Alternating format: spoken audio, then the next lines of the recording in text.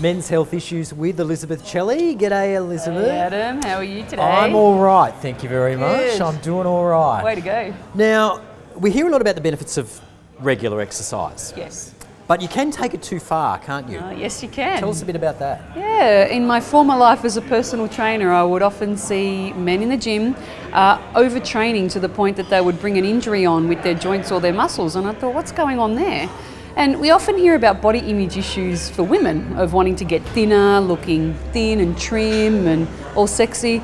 And yet we don't really talk about the fact that men have those same kind of anxieties with their body image. And underlying some of that is an anxiety about how they look, meeting society's images about what it should look like as a cool dude or looking like the man's man, cut and buff and trim and attractive and sexy to women.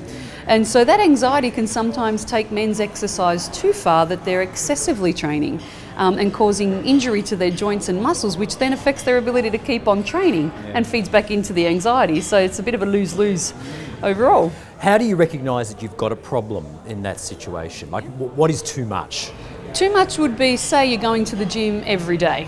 Or for some, they'll be going 2 times a day or 3 times a day. Wow. Or if someone says to you, don't go to the gym today, just give it 2 days recovery, and anxiety creeps up and he can't stay away, whether it be the gym or other exercise, you've got a bit of a signal there that there's some underlying anxiety to the exercise and you're not keeping a good balance. So there's some practical signals that you might be overtraining.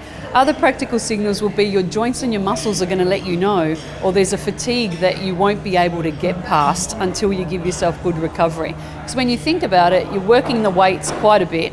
Typically, you might work your muscles out of balance, so there'll be a lot of pecs and biceps to get the good front look, and a lot of thighs and squats at the neglect of the back and other muscles, that the muscles are out of balance. So it creates some joint imbalances, back issues, and other physical ailments that you kind of go, oh, what's the story here?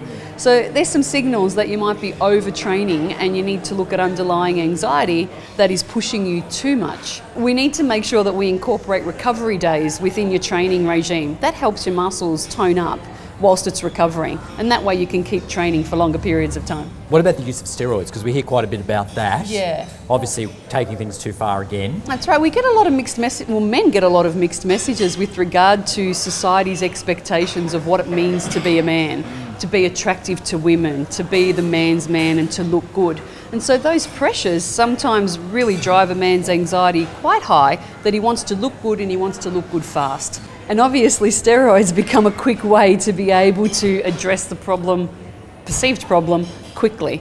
But then brings its own issues of chemistry imbalance, anger issues, not to mention medical problems with overuse.